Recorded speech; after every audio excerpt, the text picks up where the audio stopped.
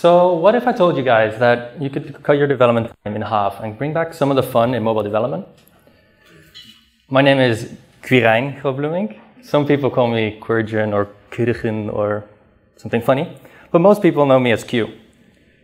And I'm a software engineer over at The Iconic, and I predominantly work on the Android app. But I sometimes like to dabble in things that Google does. Which brings me to the topic of today, which is Flutter. Who of you guys have heard of Flutter?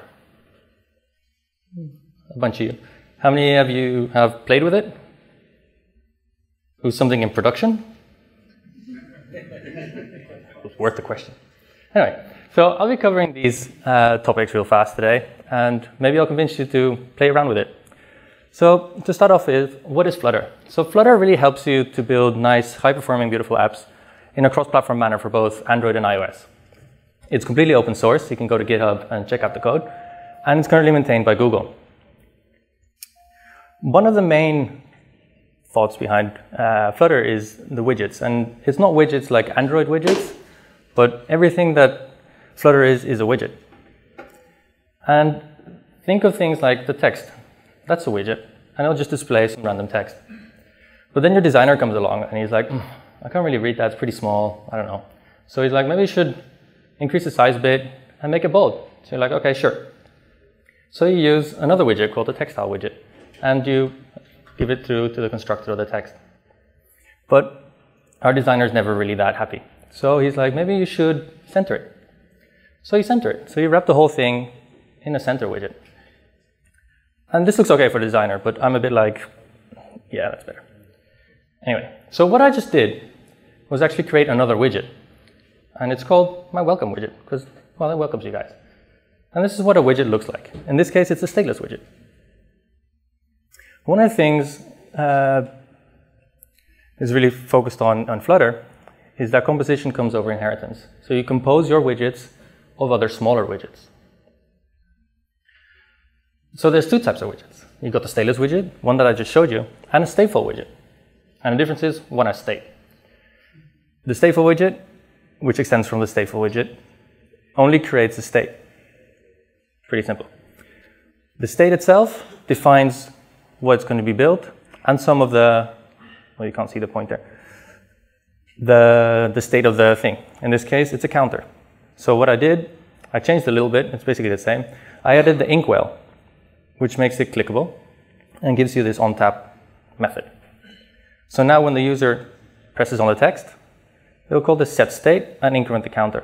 What set state does, it'll just make it redraw the whole thing. So if I click on the Sydney thing, it'll just increment the number behind it. And I'll show you that later. One of the things Flutter really looked at when they were developing the SDK was at the apps that were already out there. There was a lot of apps out there, and the best apps always use custom UIs. So they really wanted to provide for that. And I'll tell you how they did that. This is the overall architecture of Flutter. So at the very bottom, you have the engine, which is all written in C++. And it has some components. Skia, which is the 2D rendering engine that's also used by Android. In the middle, I have Dart. Dart is the language that you'll be using to develop any of your Flutter apps. And at the very end, you have text. And the fun fact is that most of the Flutter team actually comes from the Chrome team. So they ported their text rendering engine over to Flutter. On top of this engine, they built the framework, which is all written in Dart. And you can touch anything you want within the framework, which is pretty cool. It gives you a lot of flexibility. So it starts off with the Dart UI. And the Dart UI will give you the most basic things, like the canvas and some gesture recognition, for example. On top of that, they built the rendering layer. And as I mentioned earlier, you can completely build your own rendering layer if you wanted to. It's a lot of work. Some people have done it. And this just provides for your layouting on the UI, your padding, and your margin, that kind of thing. On top of that, they built widgets. And think of the text widget that I showed you, but then image widgets or buttons and things like that. On top of that, again, they built two UI libraries. One is Material, which are widgets that adhere to the Material design spec. And the Cupertino ones, you might have guessed, are iOS kind of styled. So all this freedom allows you to build very custom UIs, which brings back the whole custom UI part. Next part is tooling. And the tooling for Flutter is pretty good. And it starts off with the IDE. So it's, for us Android developers anyway, IntelliJ is pretty common. It's a really nice tool. Some people have been using Visual Code, and I'm pretty sure there's people out there that use Vim. You can do that as well. This is what your project kind of looks like. So it has 4 main folders. Your Android folder, which will just be the normal Android project you're used to. The iOS folder would be a normal iOS project. And then you have the lib folder, which is where all your Dart code lives. Next to that, you have the test folder for all your tests.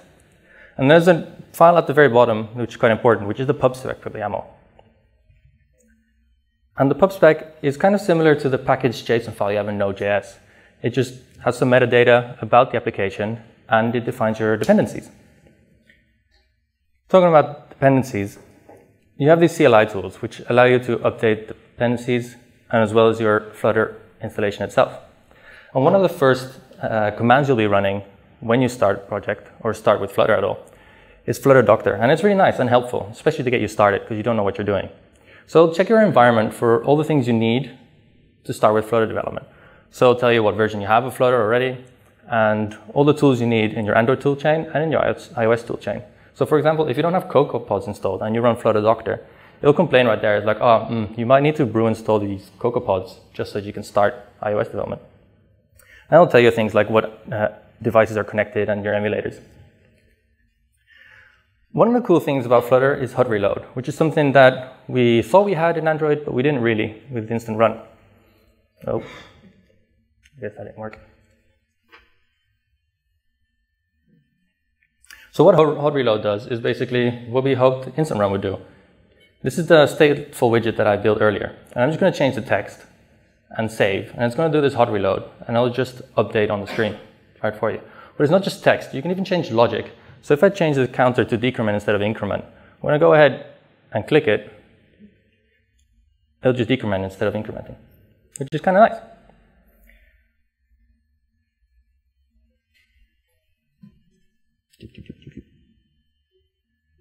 So what it does, it injects the modified code into the Dart VM.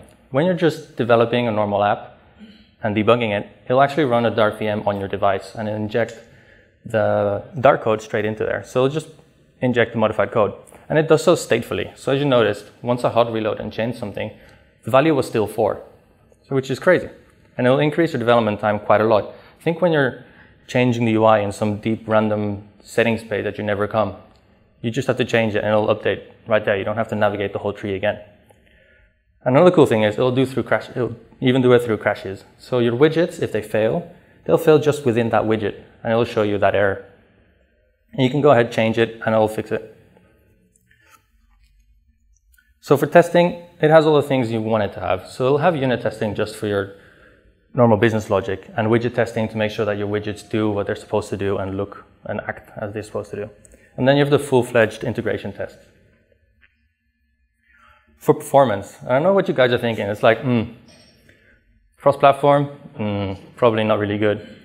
But actually, Flutter is really fast. I'm going to tell you how. So first of all, there's no reliance on OEM widgets. And what this means is that there's no bridge in between.